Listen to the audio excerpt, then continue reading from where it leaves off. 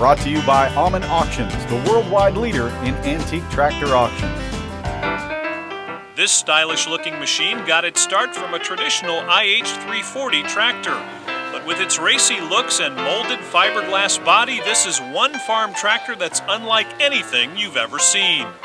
This is the only one. There's only one of these tractors built. It was built mostly to get some experience with a single shaft gas turbine and develop a prototype that we could run some tests with and find the good and bad points of it. Former IH engineer Eugene Wallace knows this tractor well. He did the last part of the research program with what came to be called the HT-341. The HT stood for Hydrostatic Turbine. The key difference was the fact that it had a gas turbine in it. And this is at the point in time when many companies in the industry were looking at gas turbines with the thought that they may eventually replace the gasoline or diesel engine. The turbine engine was built by an IH subsidiary called the Solar Aircraft Company. The entire power plant in this tractor weighed just 90 pounds, but it could produce more than 80 horsepower.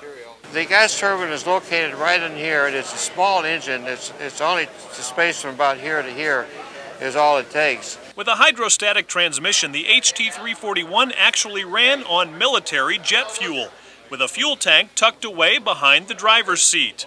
But its biggest drawback was poor fuel economy.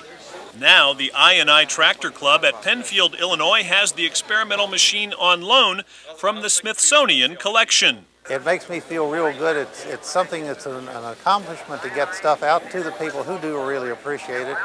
It also brings a part of the Smithsonian to the general public who many times for one reason or another can't come to Washington to see it.